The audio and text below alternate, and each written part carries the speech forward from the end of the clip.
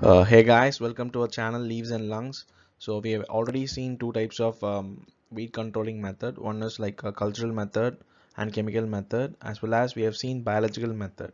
So finally we come on to the last method of management, that is physical method of weed management. So physical method of weed control. So with the term physical itself, you could have probably known that the method of weed control is going to be done by either man, machine or animals, because some physical body is going to be get involved, either it be animals or it be the machines. Okay, so this is the physical method of weed control. We'll just see what it is actually. So physical force, either manual or animal or any mechanical power, which is used to pull out or kill weeds. So this is the method that is employed in physical method. So physical force is going to kill or pull out the weeds. So depending upon the weed and the crop situation, one or combination of the methods is going to be used.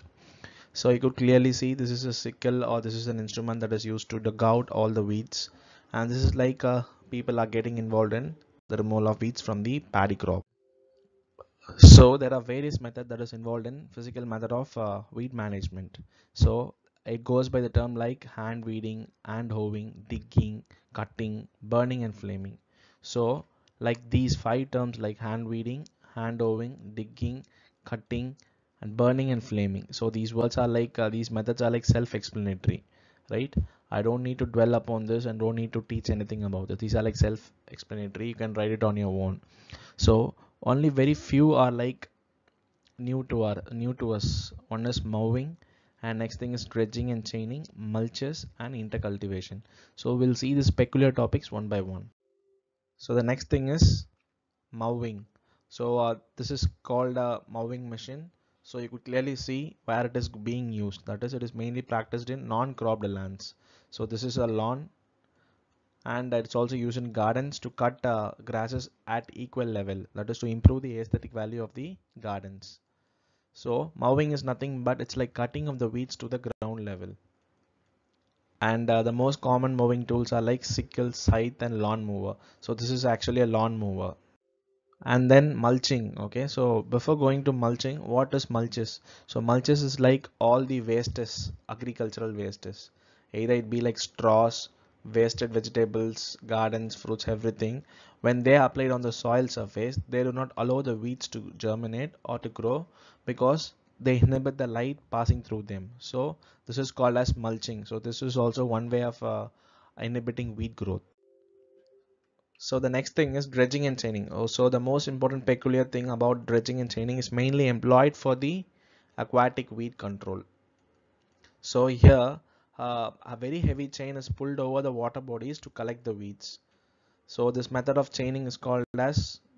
employing chain is called as chaining, whereas the removal of weeds along with the roots and the rhizomes with the help of any mechanical force is called as dredging. So the main thing is they are employed in aquatic weeds, and they are removed with the help of a mechanical force in the form of huge chains. So this is called as dredging and chaining. Also, you need to know about intercultivation. So intercultivation is like cultivation that is going to be happen in between, that is inter. So it's like a very effective and a cheap method of weed control in line sown crops. Line sown crop is like plants are being planted in a similar straight row. Okay, so intercultivation implements, they have a blade which cuts the weed just below the soil surface and thus kills the weeds, and it also makes the soil surface very loose and dry so that subsequent generation of the weeds is avoided unless irrigation or rain follows. So this method is called as intercultivation, and some of the intercultivation implements have twines which open the soil and uproot the weeds. So this is an easiest method and is also very much effective in eradicating the weeds.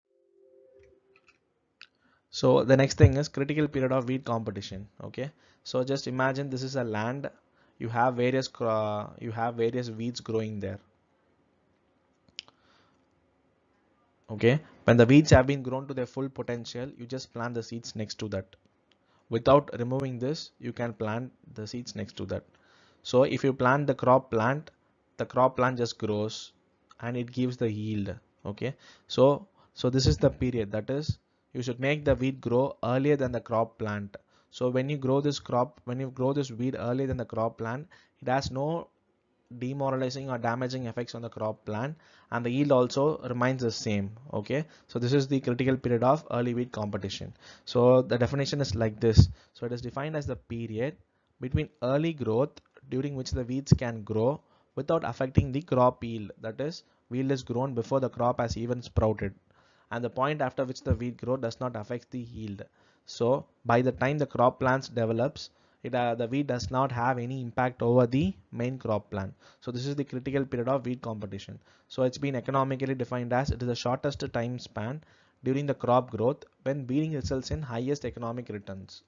So the weed persists and also the crop grows, but there is no demoralizing or damaging effect. So the exact period is known as critical period of weed competition. So the crop yield level obtained by the weeding during this period is almost similar to that of obtained by the full season, even if it's weed free. So yield with the weeds almost similar to yield without seeds. So this is the basic concept of critical period of weed competition. So it's usually approximately 1/3 of the duration of the crop. Okay, because this is the critical period of weed competition. It's usually approximately 1/3 of the duration of the crop. Just remember this. Very, very important. It's been asked earlier in UPSC syllabus as well. So like this is the example. So the critical period of weed control is like 15 to 30 days after days of sowing. So you could see this term sprouting everywhere. You just need to know the definition of this. Guys, thanks for watching the video. Do subscribe our channel for more and more awesome videos. I hope to see you in the next lecture. Thank you.